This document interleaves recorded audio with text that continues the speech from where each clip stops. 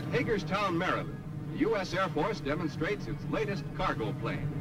This is the Fairchild XC-120, a pack carrier plane with a detachable fuselage.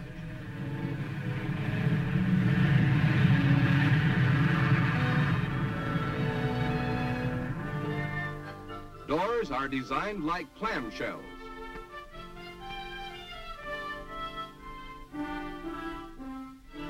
Cargo capacity is 20,000 pounds.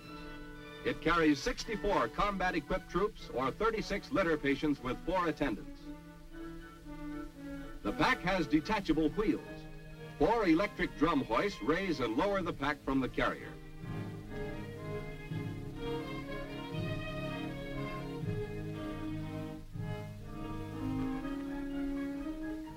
A central control operates the release and locking mechanism, and the pack lowers to its own wheels.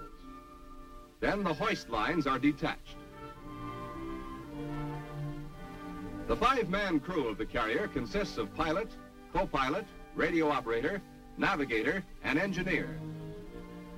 When the pack is separated from the carrier, it is easily towed away. This pack can be used to house various types of shops, headquarters units, emergency hospitals, weather stations. It can also be converted into a tanker for carrying fuel.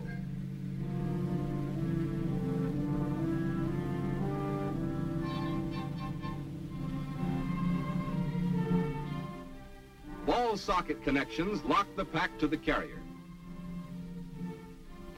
A rubber tubing seals pack to carrier by compressed air.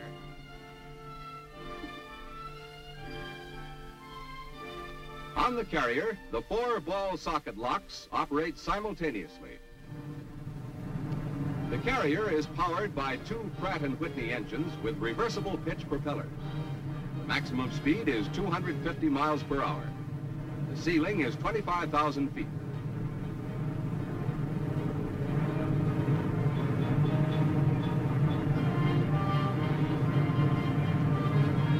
Consists of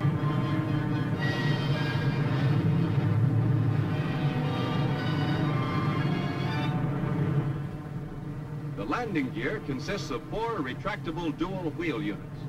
It's electrically operated, and the main or rear wheels have brakes.